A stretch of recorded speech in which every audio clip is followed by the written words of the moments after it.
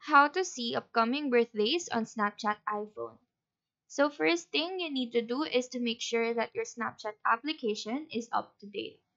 So go to your App Store, type in Snapchat, and if it says open, meaning your app is already up to date.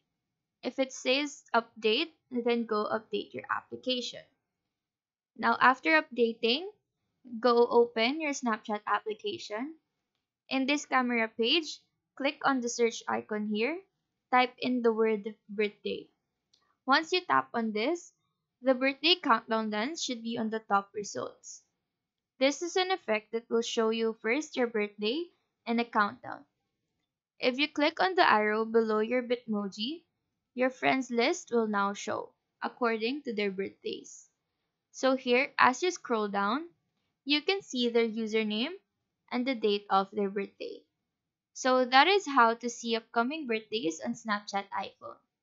Do let us know if this video helped you out, and if you have any questions, feel free to drop them down below. Thank you for watching and have a nice day.